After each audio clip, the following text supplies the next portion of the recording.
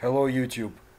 Today I'll speak about the Russian Arctic areas and the UFO observations. Now, Russian Arctic area is a fascinating and very hard to reach piece of our planet, and there are a number of UFO cases that have taken place there, and USO as well. It's a very remote area, as you can understand, and it is of special strategic importance to the Russian Federation, as it was to the Soviet Union before. So let's get started and go straight to the area and to the cases. The Arctic is the northern area of the Earth, and it includes the deep water Arctic basin, shallow marginal seas with islands and adjoining parts of the continental land, Asia, Europe, and Northern America. Now we need to speak about the city of Norilsk, or Norilsk, I would say, pronounced in English. It's a highly polluted industrial city in the Krasnoyarsk region of Russia, and it's located above the Arctic Circle, east of the mighty Yenisei River and south of the western Taimyr Peninsula.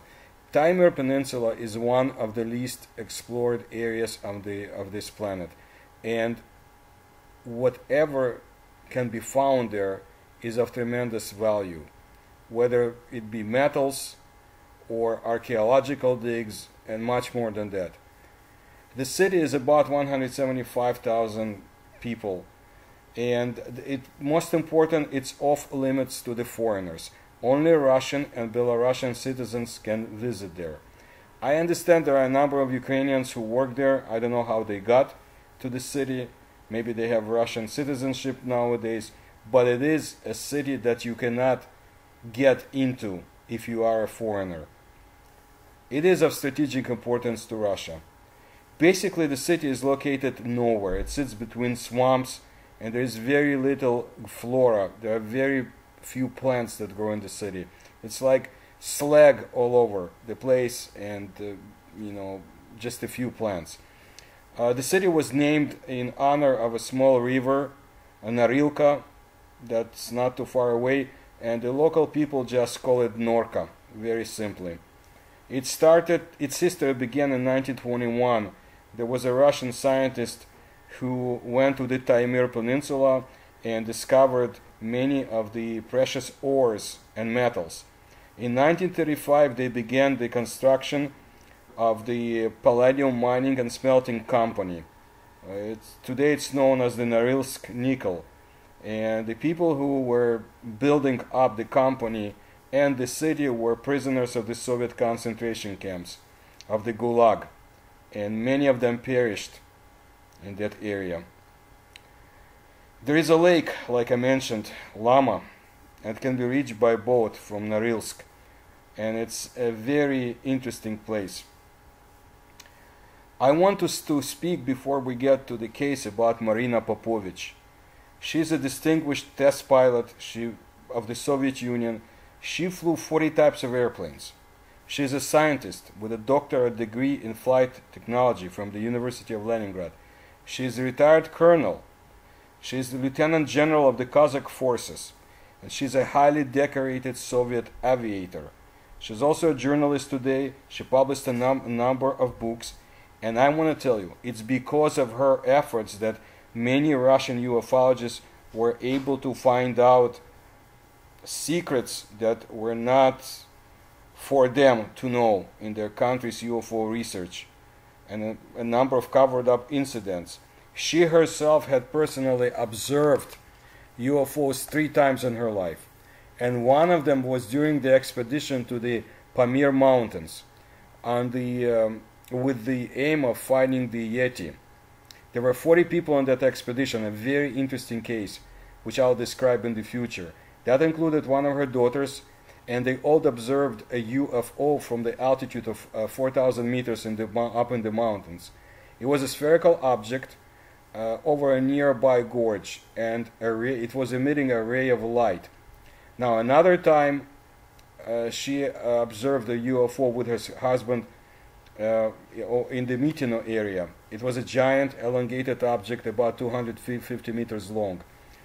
There was an airplane flying below, and it wasn't very well, seen in the area. She estimated that the object was at the altitude of 20 kilometers, and the UFO left a vortex trail behind it. What's interesting is that her second husband, a retired general, Soviet aviator, and commander in the intelligence service, he had also observed UFOs. His name was Boris Alexandrovich Zhikharev, and he flew Su-24 in the Dubno area, not far from Lvov, now Ukraine, and he observed strange objects at the time. They were basically coming towards his jet aircraft, forehead to forehead, as we say in Russian, coming straight at him.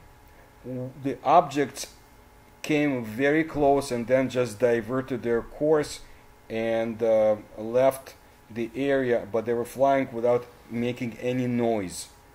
Now the test pilots stopped their flight, and they were afraid of any imminent disaster. The same group of UFOs was observed over Poland, Germany, and Switzerland. And in Belgium, their photographs were taken. So it was a very interesting case, and of course the observer is top-notch, as we say. So the sighting that has connection to Norilsk, she revealed in 1988. And I haven't heard much about this since, and I have not found any confirmation anywhere else, but I know Marina Popovich, and I know that she will not say something that she has not confirmed herself. When she attended a flight school, she had a classmate by the name of Lyuba Ovsyannikova, who was flying Tu-104 in the area of Norilsk. And when she was in flight, she discovered next to her airplane a cigar-shaped object. The visibility was perfect, and the airplane that was flying towards her, Yak-40, at the altitude of 4,000 meters, confirmed that they also observed a cigar-shaped object next to Tu-104. It was interesting to me to find out what year it would be that Ovsyannikova observed this cigar-shaped object, and I think it would be in the 1960s. You see, Marina Popovich, as a teenager after World War II, she was a very determined person, very goal-oriented, and she wanted to be a pilot. At the time, the Soviet government was not interested in having female pilots. They needed more babies after World War II, to put it bluntly. But she was very determined, and she went as high as she could, and I understand she was able to reach the top Soviet military commander Voroshilov to get permission, and she got it. So she at first began to do parachute jumping, and then she was admitted to flights in 1948. To be able to pilot a jet aircraft, she joined the military service, and with time she became top Soviet military test pilot, first class. In 1962, Marina Popovich was invited to be among the candidates to be the first Soviet female cosmonaut, but she wasn't admitted. That's also politics, because Khrushchev at the time, he did not want professionally trained female pilots to become cosmonauts. He wanted to have somebody who would come from the plain people, so to say. Anyway, she continued her test flights, and in 1965 she was actually able to set a world record with the turbojet engine flights. She was flying an aircraft called RB. What's important, I want you to know that she is a very, very intelligent person, and she knows her field of expertise. So she understands that some people can mistake flying saucers for, parts of the rocket ships, maybe gas, swamp gas, maybe some atmospheric phenomena. At the same time, she believes that she and her husbands observed UFOs, and that UFOs that they had observed had conducted themselves in an intelligent manner.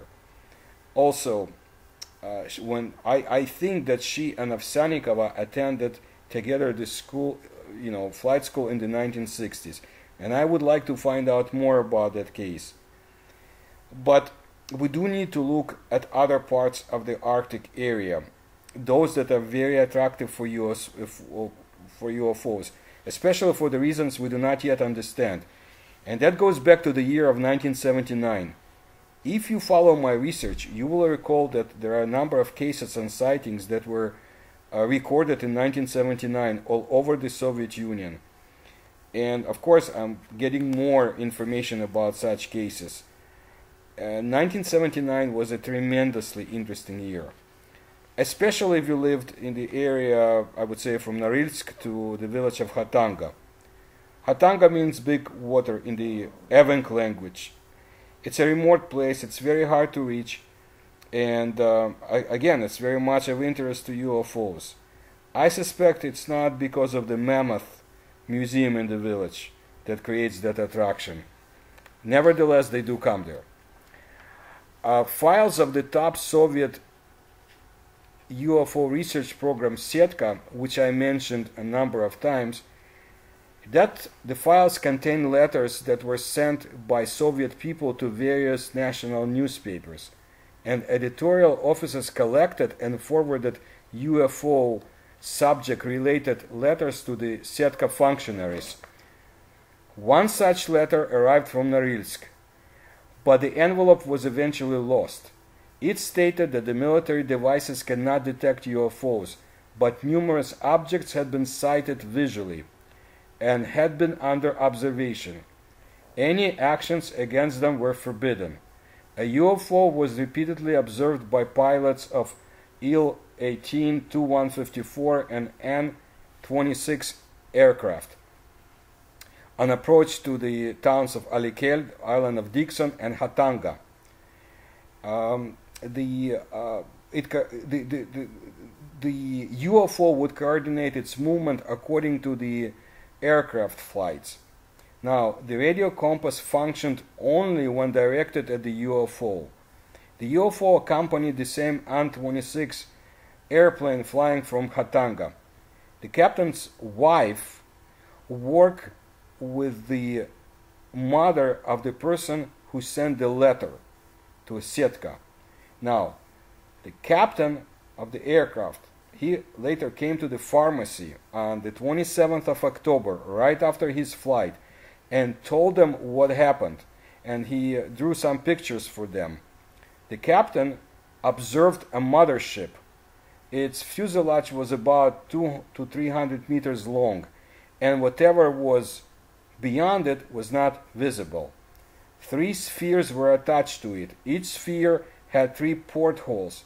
They illuminated the visible part of the rocket, and below was the rocket's socket that radiated light. The object was observed in flight at the distance of 1 kilometer. It was flying towards the aircraft. Now, they started changing course from right to left, and so did the UFO. Later, it flew over the airplane, and one more time around it. It took the UFO 3 minutes to fly from Khatanga to Norilsk.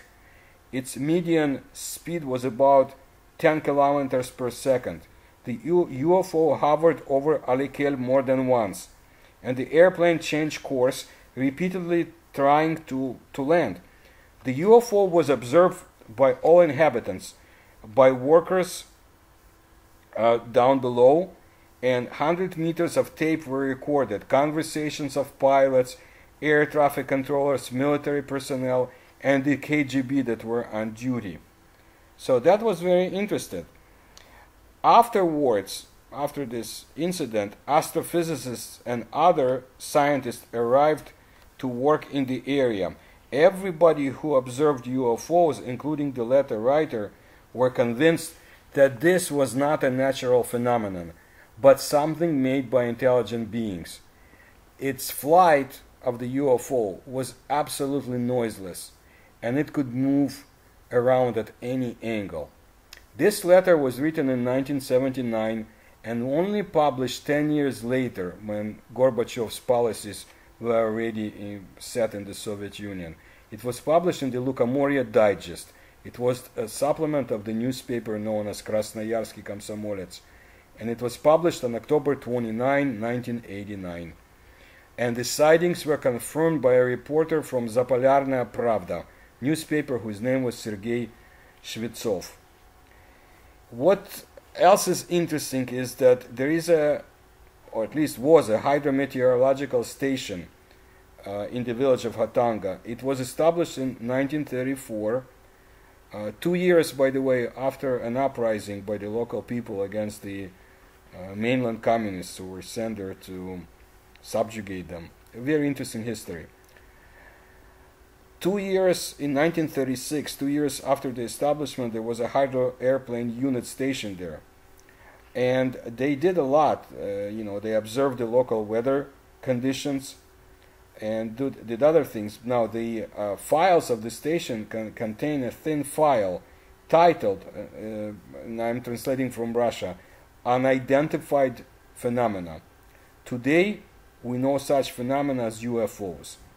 According to S. Ignatiev, who was head of the Khatanga airport, 20 to 30 years ago, Soviet meteorologists had observed UFOs quite often.